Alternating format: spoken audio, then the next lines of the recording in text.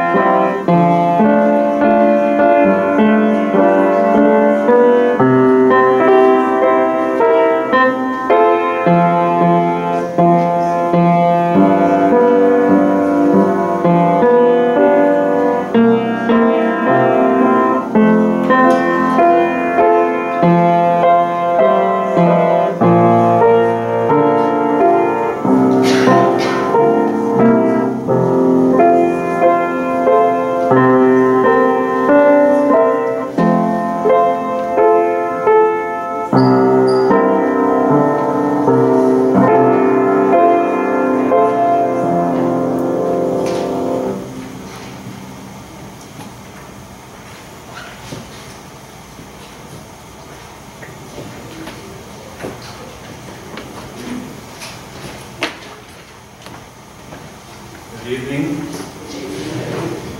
Welcome to worship and at our second Lenten service, first one here at St. Peter. We're thankful for the weather holding out so that we don't have to fight the snow and too much rain and that kind of thing tonight. But hopefully tomorrow won't be too bad if you're able to stay home or not go too far out in the weather. Does sound like maybe we'll get some snow. Thank you to our ladies here at St. Peter for providing such a wonderful supper, and appreciated how that came together. And also want to thank Maxine for playing piano and organ tonight. And also we have our youth presenting the part 2 of a drama called The Way of the Cross, episode 2. It's another conversation after the cross, and you can imagine that we look back and think about the cross of Jesus in a lot of different ways. Some people have a gold cross around their neck or a silver cross. Some people wear cross earrings and cross decorations. We celebrate the cross in front of us here at the church. We look to the cross and find hope and peace and comfort because of what Jesus did for us on the cross. However, those that endured the cross at that close quarters and they saw their beloved Savior and teacher die there would not have had such a wonderful view of the cross at that point in time. And their reaction to the whole ordeal of Jesus' death would have been one of horror and hopelessness, perhaps, many questions, doubts, and wonderings. So we're trying to capture some of the more immediate thoughts on the cross from a group of disciples. So what we have is two of the disciples, Peter and John, and then 3 women that were central in this whole group of following and disciples was Mary, Jesus' mother, and one named is Salome, whom we're calling Sally for short, and one Mary Magdalene, whom we're calling Maggie. Just to separate them all, because there's so many Marys in the Bible that you get confused. So Mary, the mother of Jesus, and Maggie is Mary Magdalene, and Sally is Salome. It's just 3 names that I chose to carry out this conversation. And one of our confirmants, Dominic, was sick tonight, so he can't make it. And thank you to Marie Edwards for covering Peter's part. So she's being brave and playing the part of Peter tonight. And Michael is John, Peter and John. And then Alexa is Maggie. And McKinley is Sally. and Riley is Mary, the mother of Jesus. So that's how that goes. Thank you to you for doing that. Welcome everybody. Let's turn to our hymnals now before we begin. For our opening hymn, 803, When I Survey the Wondrous Cross. And let's stand and begin with this opening hymn, When I Survey, number 803.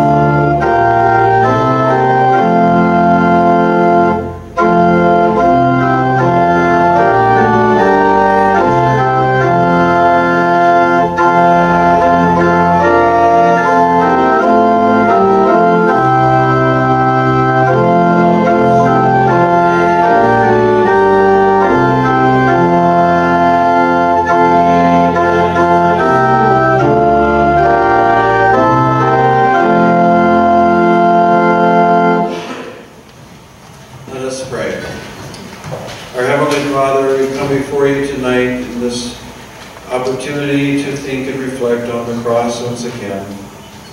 In our Lenten journey, we have many challenges to contemplate.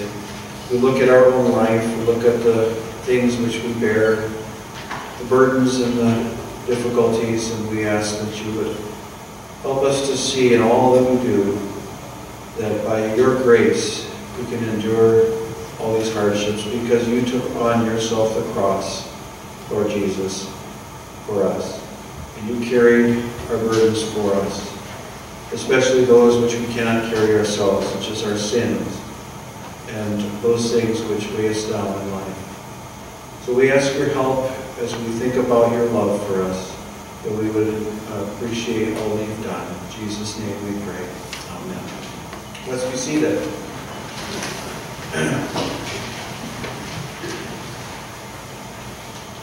In the Gospel of Luke, our scripture is taken,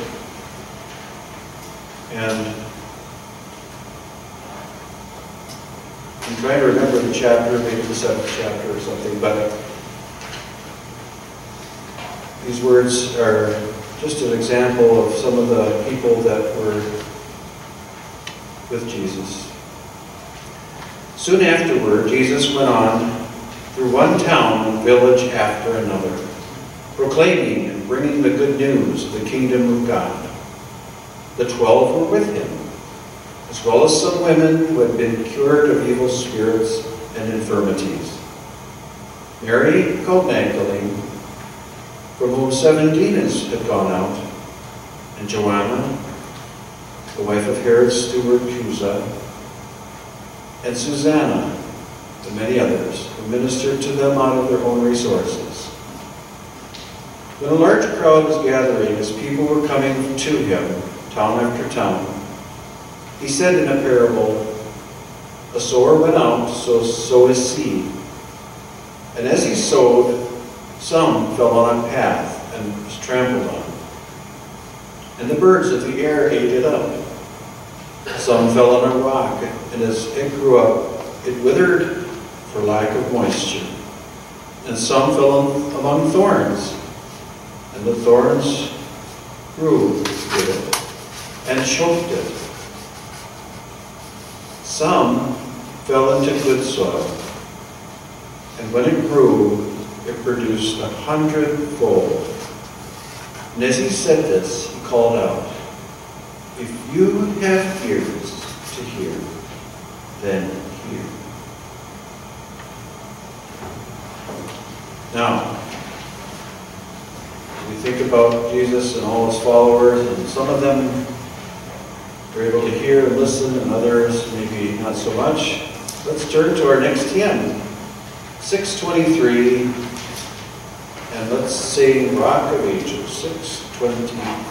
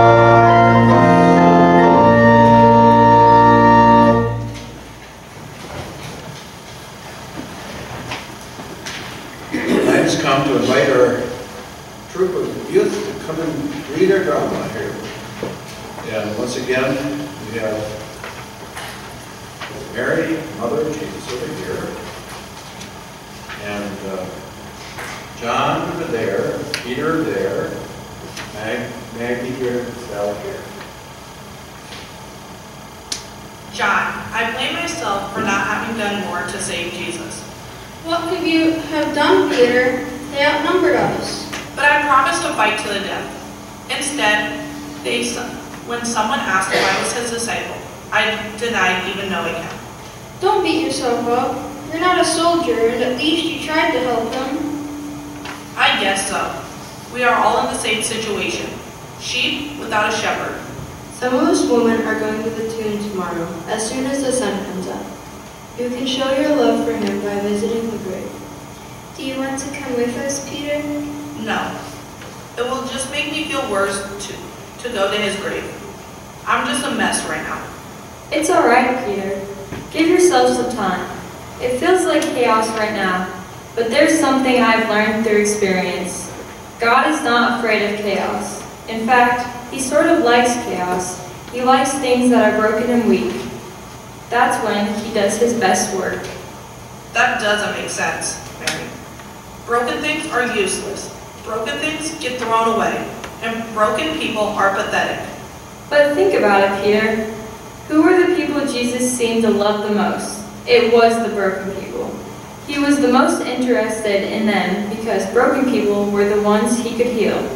And when he healed them, he changed them. Just look at Maggie here. She's a perfect example of someone whose life has been completely turned around by Jesus. Tell us, Maggie, what was your life like before you met Jesus? And how did Jesus change your life? Okay, I don't suppose you've ever known anyone who was possessed by a demon. Well, imagine being tormented by a demon that fills you with hate or fear. Then imagine having 7 such demons controlling your emotions and thoughts. It is a blackness that you feel you can never be free of. It is a prison within your mind. Oh, that's horrible. It must feel like you're going crazy. I really thought I was crazy. There were angry thoughts and angry voices in my head all the time. I couldn't control myself sometimes. My parents locked me in a room when I got my spells. They tried to take me to the doctors and healers who gave me potions and magic charms, but nothing helped me. In fact, it made it worse. Did your parents seek out Jesus, or did he just happen to come to your town?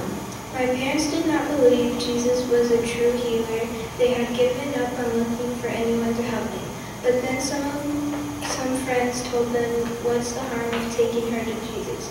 Maybe he can help, but if nothing changes, nothing is lost.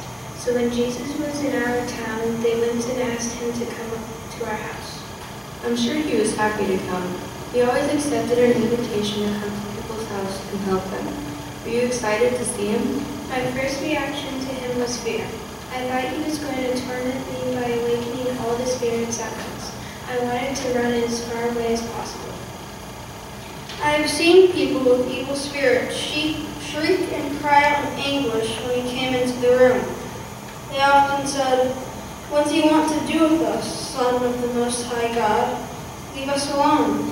I was fighting and struggling the whole time, but Jesus just stood over me and said in a soft voice, "Come out of her." And suddenly they were gone. That's it? He just said that one thing and they were gone? Did he have to do the battle with the demons? I guess he just had the power to send them away. And do you know what? They have never bothered me since. I felt so free and clean. It was wonderful. And that's when I first noticed the kindness in his face. Wow, that's an amazing story. He really changed everything for you. What I don't understand is why Jesus could help other people and show so much power over demons, but when the soldiers arrested him, he couldn't stop them. Jesus was not supposed to break. He was supposed to be strong and save us. Maybe he let them arrest him. Do you really think that they could have arrested him and held him and even killed him if he hadn't let them? There is no earthly power that could fight against him and win. But why did this happen to him then? I'm still trying to figure that out. But don't confuse what has happened to him with weakness. Think back to the beginning when John the Baptist said the words, "Behold, the Lamb of God, who takes away the sin of the world." That was a strange thing to say. How is Jesus the Lamb of God? Lambs are used for sacrifices. The blood of animals brings atonement for sins. A perfect, unblemished lamb was used as the Passover sacrifice when our ancestors were saved out of Egypt. The blood of the lamb was put on the doorpost of each house. That is what saved our people from the angel of death. I admit that when I heard John the Baptist's words, a chill went through my spine. It just confirmed for me that Jesus was here to die. He was going to be our sacrifice. Maybe the only way to save us was to provide a perfect lamb for the sacrifice. Are we such great sinners that Jesus needed to die for us? Do you remember, Peter, that time when he said he would lay down his life for us? Greater life has no one than this, than to lay down his life for his friends. You are my friends. I remember now. He said, "I am the good shepherd. The good shepherd lays down his life for his sheep." I guess I am also one of the broken people that needed his help. Welcome to the club, Peter.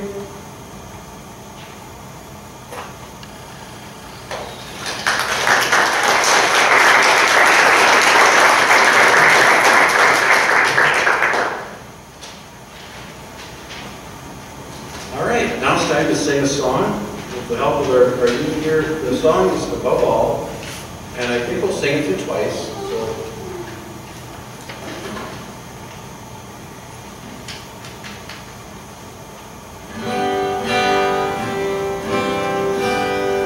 Above all flowers, above all dreams, above all nature and all created things, above all wisdom and all the ways of man, you were here before the world began. Above all the unknown, above all the thrones, above all wonders the world has ever known, above all wealth and treasures of the earth,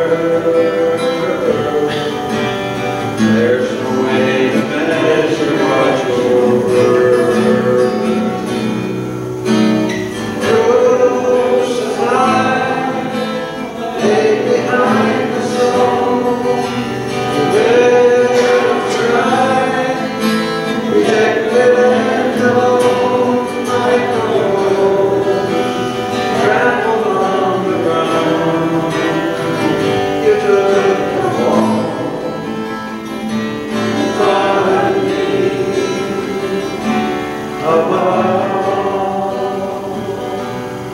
above all flowers, above all kings, above all nature and all created things, above all wisdom and all ways of man, you were here before the world began. Above all you've done, above all thrones, above all wonders the world has ever known, above all wealth and treasures of the earth, there's no way to measure what you're worth. Crucified, laid behind the stone, you lived, died, rejected and alone, like a rose, trampled on the ground. You took the fall, followed me above all.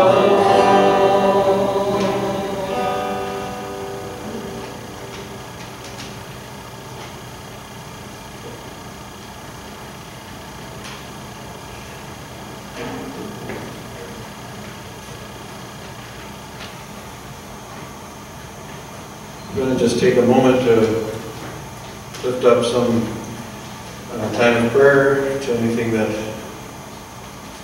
we need to pray for. I know I won't remember all the details of the people from our communities, but it's the time for each of us to raise those in our hearts as well. If you did bring an offering, we usually have been leaving the plate in the back. You're free to do so. I'm sure that St. Peter has a use for that, for their benevolence and for ministry in the community and in our world. So thank you for sharing if you did do that. But let's join in prayer. Heavenly Father, once again, it's an honor and joy to be together in fellowship, to know that you are here with us. Where two or three are gathered, there you are in the midst of them, and you are there to fill us with knowledge of your love. We pray that our hearts would be open, that we should know that we are recipients of such grace, that we are broken people, but that you are here for our sake to help us, to bring healing where there is hurt, to bring your love where we feel lonely or lost or sad or in any way hopeless or discouraged. We pray for the strength to pursue our life's purpose every day. Whatever we're doing at work or in school or in our families, that we would do so in the name of our Lord and do it with your power and strength. That we would know that we have a purpose and a meaning in life, and that there's something for us to do in your name for your glory. And that you called each of us to be your followers and to be your disciples and to be your servants. And so we ask you to open our hearts for that. And we know that's why you came into the world, to give your life for our sake, to lay down your life, to break the bondage of evil and of Satan and of sin, and to release us from any prisons. And so we thank you for that. I ask your blessing on each person here tonight and on our families and loved ones. May those that are feeling well, who are sick and struggling against something tonight be healed and restored. And everybody that we know has a need, we just lift them before you to be brought to health and strength again. We ask that you would guide us in serving the needs of those around us, and especially for those who need to hear the message of Jesus' love. Help us to be a voice of the gospel to them. And as all this we ask in the name of our Savior Jesus, who taught us to pray.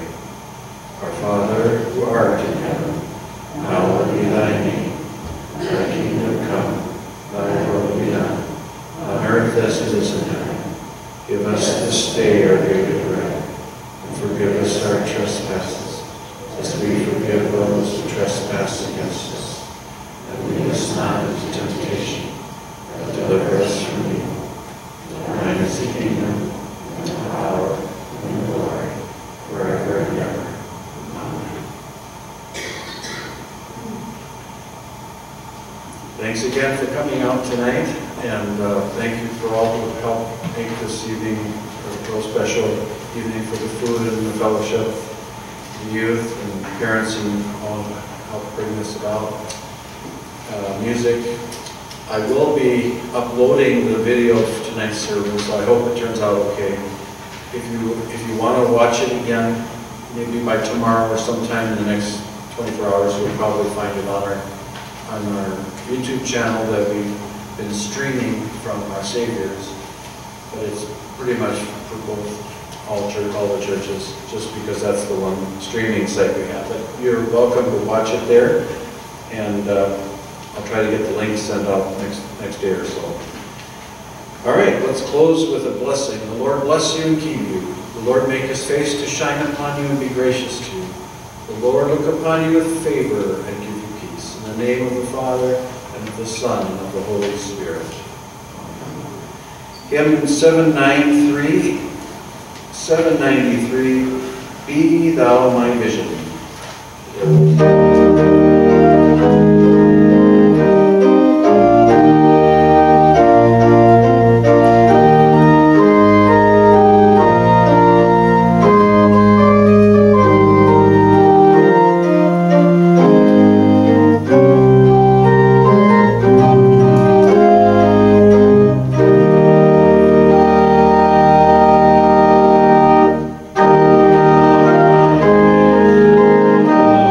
Lord,